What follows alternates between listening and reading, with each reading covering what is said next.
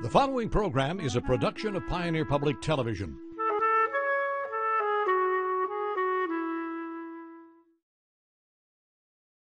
The local production of Volstead Fever, Prohibition in Minnesota, is brought to you in part by explore Minnesota's most scenic river community. West of Granite Falls, nestled in the Minnesota River Valley, breathtaking views abound. An outdoor playground great for all seasons. Also funded in part by the Arts and Cultural Heritage Fund, with money from the vote of the people of Minnesota on November 4th, 2008.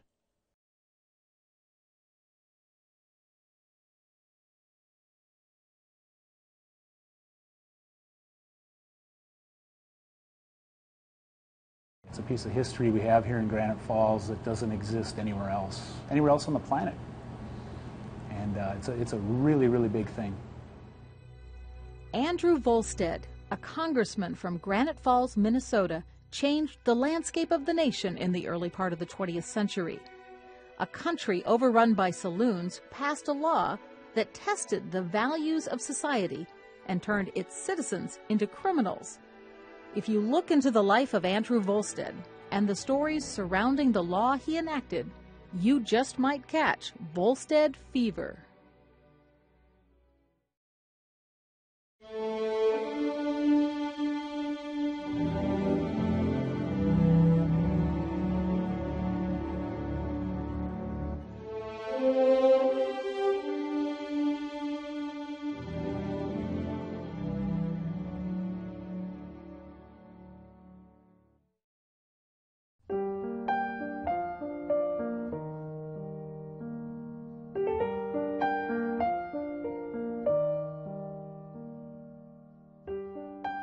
Andrew Volstead bought this house in 1894. He lived in the house before he was elected to Congress, and he came to visit when he wasn't in Washington, D.C., and stayed here. And in his later years, he also lived in the house next door here, but he still owned this house.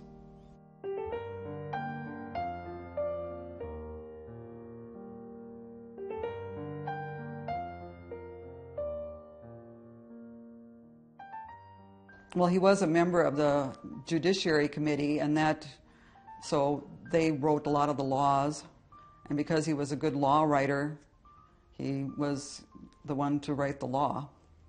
But a man named Wheeler was the one that was really the one that wanted to do the Prohibition Act. From what I understand, Volstead was not really for Prohibition, not really against it. He was head of the Judiciary Committee, and his name got put on the amendment. And in true political form, after he was defeated soundly, from what I understand, in the very next election after the amendment was passed, he went to work for the people in support of Prohibition. They called them the Dries. And I guess he did that pretty much till the end of his career. I'm not sure about town members, but I know that he didn't like to talk about his association with the Volstead Act. This is after it was repealed, and refused to write any sort of biography, and I think he was rather upset about himself being portrayed as, the bad guy in all this when he was just trying to write a law. Volstead alone was not to blame for Prohibition. Anti-saloon leagues and temperance movements formed all over the state, including Granite Falls. Well, we know that there was a branch of the women's temperance movement here that was very active, and the town was dry at that time. The county was also dry, so there must have been a lot of support for the Prohibition Act. Though it would be Volstead who wrote the law that started Prohibition, he had hoped for more recognition on his other works in Congress. But he really was proud of the Capper-Volstead Act that allowed farmers to form co-ops, because he wasn't a farmer himself, but he owned farmland, so he knew, and living in a rural area, of course, he knew the importance of that. So that's what he wanted to be remembered for. The Capper-Volstead Act is still in effect today, but the Volstead Act that turned Prohibition into law remains his legacy. And given the strong German heritage in Minnesota, leaders here were reluctant to adopt Prohibition.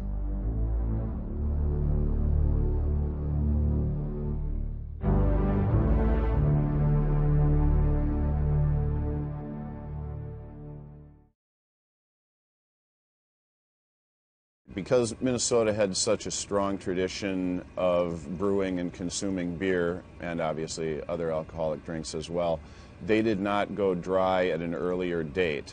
And so Minnesota was not officially dry until national prohibition took effect in 1920. The breweries in Minnesota had a fair amount of warning that prohibition was on the way, because for one thing, the neighboring state of North Dakota came into the Union as a dry state by its constitution. Most of the other states in the Union had gone dry in some way before the United States entered World War I, but it was the U.S. entry into World War I that really changed the picture for Minnesota's brewers. There were so many Germans that had moved here that they had really dominated the culture of many parts of the state. And when we went to war against the Germans, that created a real stress point in the communities. So anything that smacked of German tradition had to go. And of course, one of the most important things was the beer. So Minnesota was able to move into Prohibition somewhat more gradually, and a number of the smaller breweries, like Schell's, had had time to get their finances in order beforehand.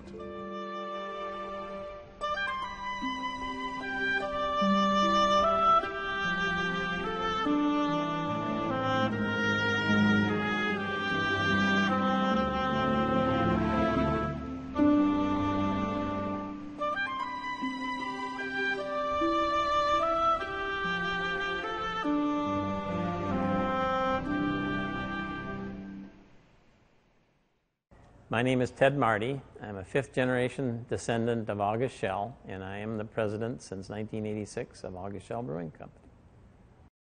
Schell's Brewing Company in southern Minnesota is one of only a handful of breweries in the state to survive through Prohibition. While some breweries switched production to things like dairy products, Schell's chose another route. One of the advantages that breweries had to staying open in Prohibition was that they had a lot of bottling equipment, they had cold storage facilities, and some of this was adaptable to other products. There were a number of breweries that went into the dairy business or some sort of ice cream products, as did the Keevil Brewery in Little Falls, Minnesota.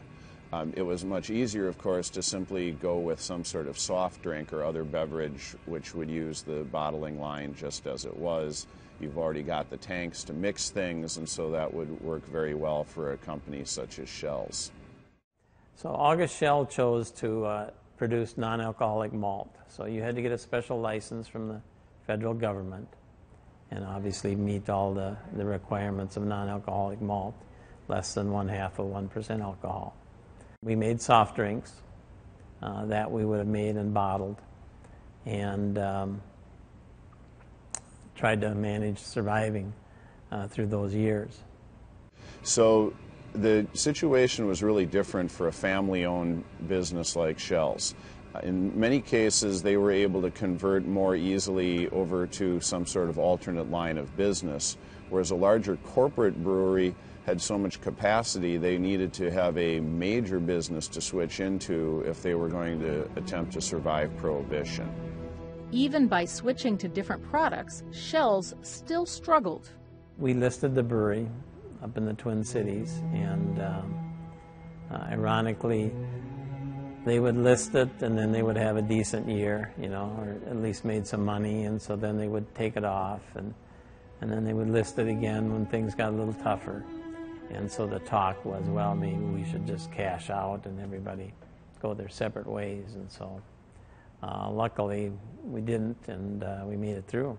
We almost closed down during Prohibition because the feds had come down and raided us and found some of our non-alcoholic beer had too much alcohol in it, and it had more than 1/2%. And so we had to go up to the federal court in St. Paul and make a case why they were going to pull our license. And I forget the amount of time but it would have been probably a fatal blow to us if we had lost your non-alcoholic malt license.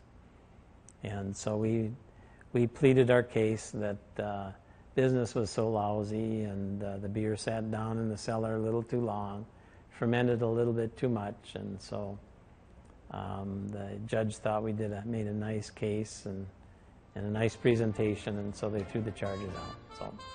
So we survived to live another day.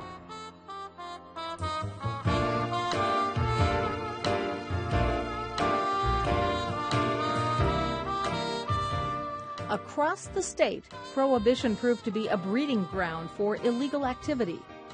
Acts of bootlegging, speakeasies, and home brewing were not exclusive to America's largest cities.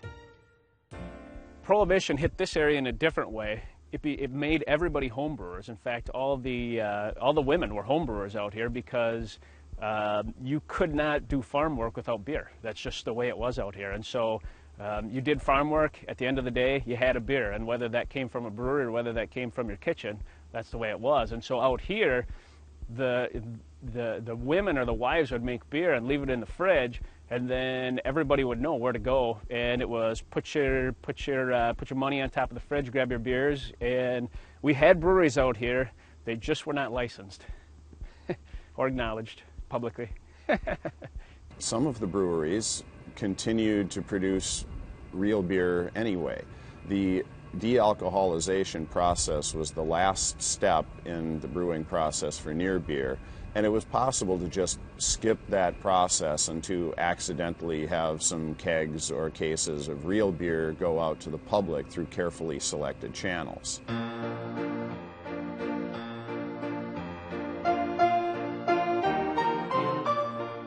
But my parents, they had friends in Chicago on the other end of town, and the two guys got together and made some home brew. And when it was ready to bottle, they bottled it, and my dad and my mother took a bag full along on the streetcar.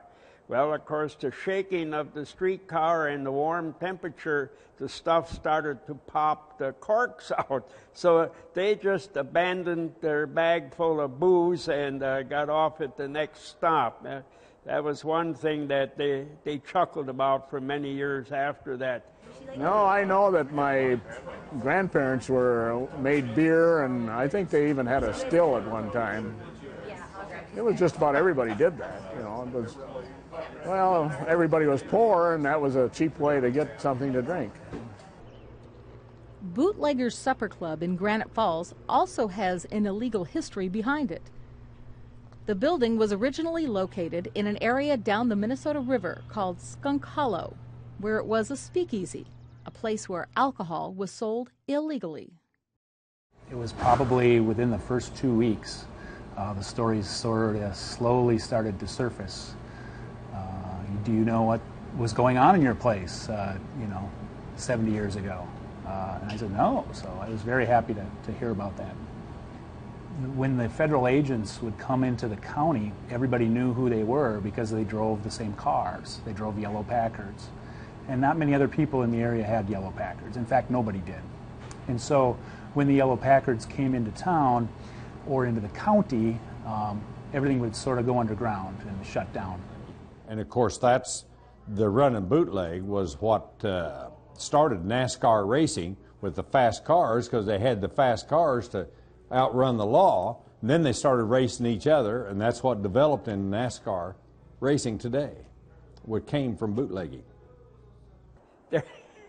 I don't know if it had anything really to do with them, but there is a way you can make a U-turn in the street, what they call the Bootleggers U-turn. You don't go around forward. Where you're going, you back up, and then you're ready on the way, checking out. That's a faster way to get away on a U-turn. You know, if you saw somebody coming and you wanted to get out of there, you would make a bootlegger's U-turn. Nobody squealed because around here these were, it's a German community, and they all needed their beer and liquor, just to keep going. And so they wouldn't cut off their source of it. People were pretty creative in getting their alcohol. Doctors could prescribe it as a tonic for patients, which was pretty common around the weekends. People used to get their prescription and line up outside the drugstore on Friday afternoon, Friday evening. So it was a pretty busy place. A lot of people needed medication apparently to calm their nerves. And of course, others made their own alcohol. Stills for making moonshine or white lightning were often hidden in the woods or in barns, but they could still be discovered one way or another. The trick to making white lightning is it's not hard to get the alcohol, but to get the proof up, you have to have a stripper, which takes a lot of heat. And that was always the problem, and making the heat is what always told the tale of where the still was so they could find it. Al, basically was at the brewery through Prohibition, and the feds would come around all the time.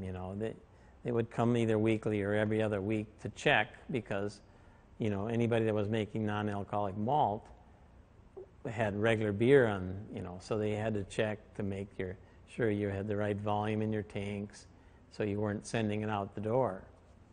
And they had a little still, and it sits right behind me. That the copper still there. It's what's left of it. And he was always worried that the feds would come and find that. One day he went down the basement and chopped it up. But he didn't throw it out, so we still have the remnants of it here.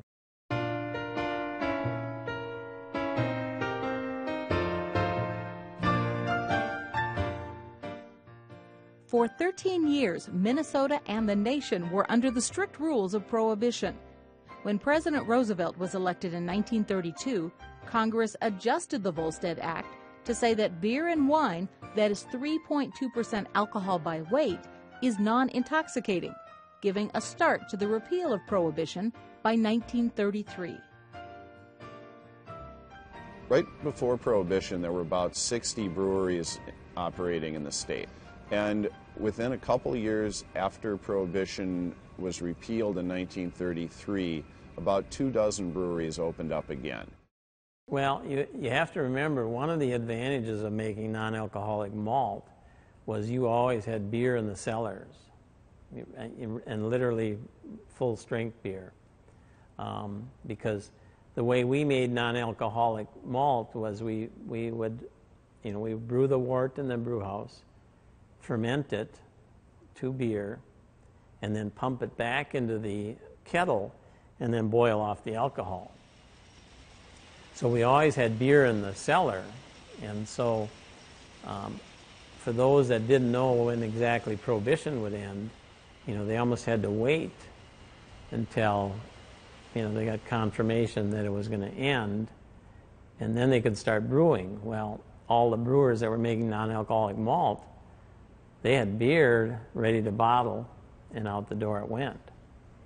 So on April 7th, 1933, the Schell Brewery and 9 others throughout the state and about 50 throughout the country celebrated New Beer's Day by releasing beer at 12:01 in the morning to people who were camped outside the gates and waiting at taverns throughout the upper Midwest.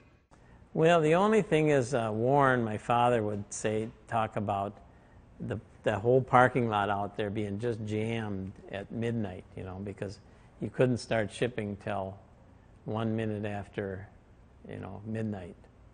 And so they would have an agent at every brewery, to make sure that no beer went out early. And so it was quite the party, I guess.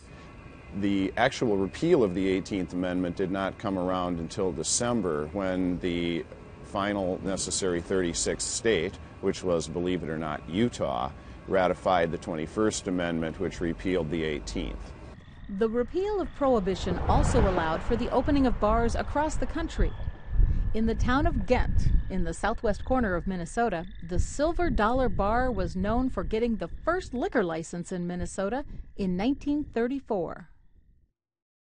So the bar was in the original building 2 doors down, and then in 1986 this building was purchased, and the bar was moved in pieces, very large pieces, from that building into this building. So Red Engels was the original owner of the bar, and he was the one that obtained the first license. I don't know what the exact history is behind why Red Engels decided he needed to be the first man there, but there is a story and an article in the newspaper clipping that we have that says that they left to go to the Twin Cities to try and be the first one there. Actually had a car accident on the way, and then still managed to make it there and get the first liquor license for the state of Minnesota. Ghent is described as the international roly-boly capital, a Belgian sport like horseshoes mixed with bowling. The courts by the Silver Dollar are a popular attraction.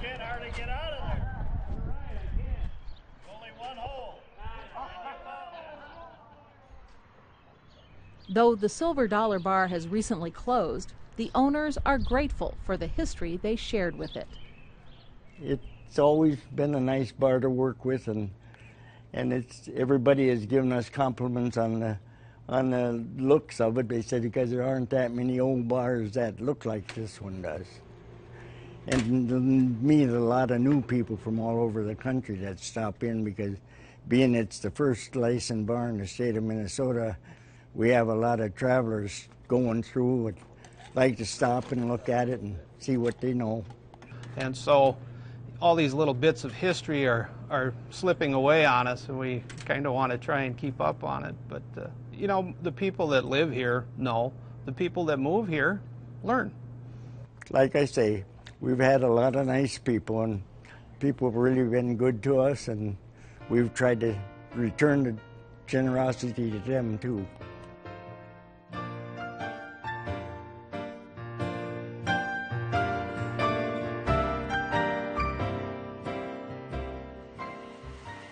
Prohibition's history in Minnesota has long since ended, but brewing remains as strong as ever.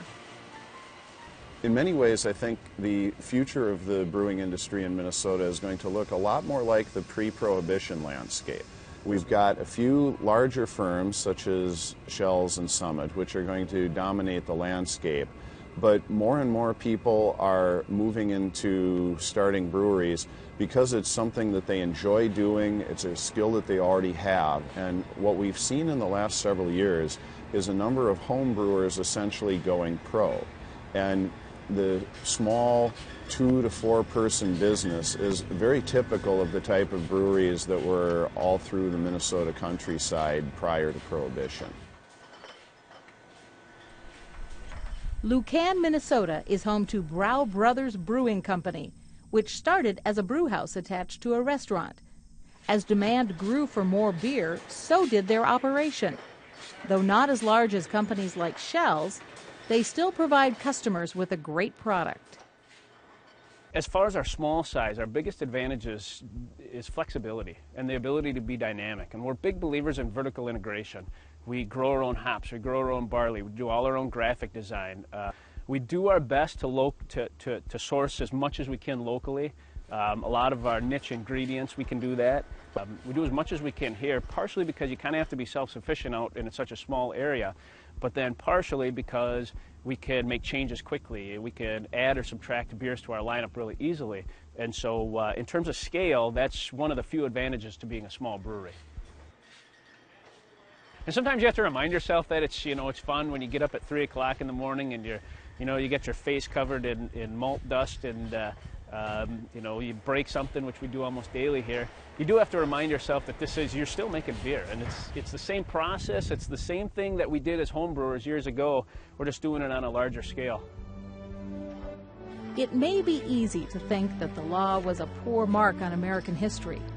While the great American experiment that was Prohibition failed, it did help bring the nation where it is today. And this event can all be traced back to one simple Minnesota man, Andrew Volstead. He wasn't a teetotaler, but he didn't mind other people drinking. But as long as the law was in effect, of course, he would stick to that. But he just wanted to make sure that he was a lawyer and wanted to make sure the law was enforced.